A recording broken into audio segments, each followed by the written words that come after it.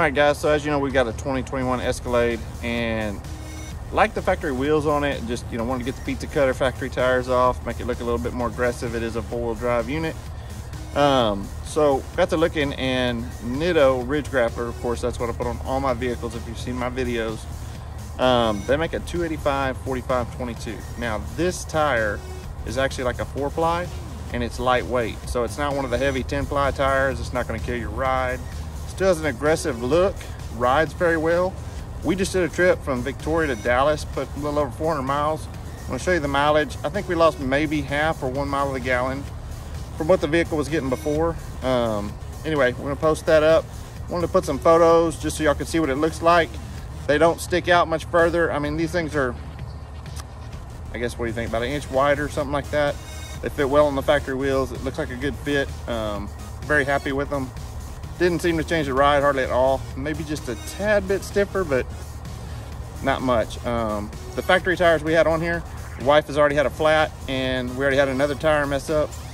They're very soft, and so wanted to get those factory ones on there.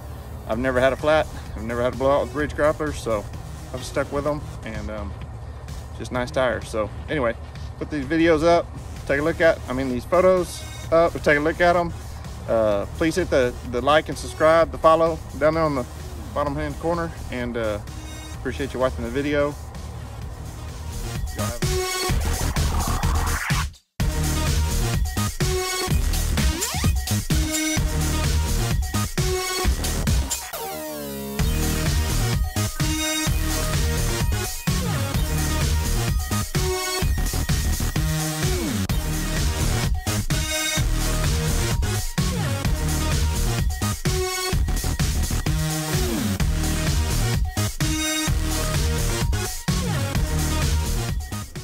Alright guys, the other thing I wanted to mention too is that was about, looks like we were about a 715 mile trip.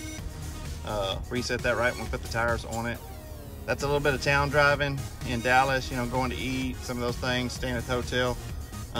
If you look, like I said, 17.5 miles per gallon.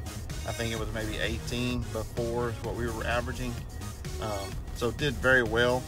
And most of that is speeds on the highway at 75 to 85 miles an hour.